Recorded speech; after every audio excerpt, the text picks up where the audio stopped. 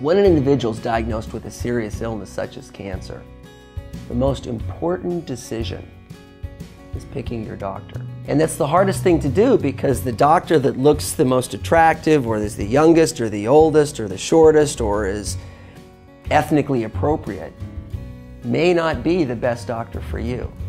You know, you can fire your doctor, actually, ever so respectfully.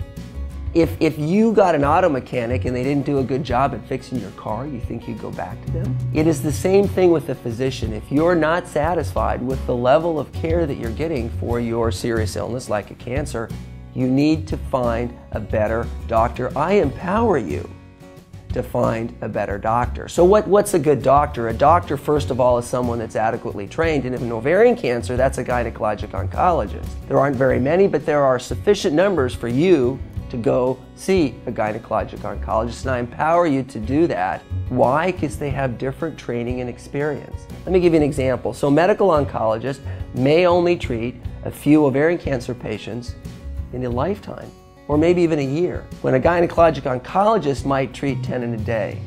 So there is knowledge and experience that comes in repetition, and you want that in your life because it will help you live longer and better.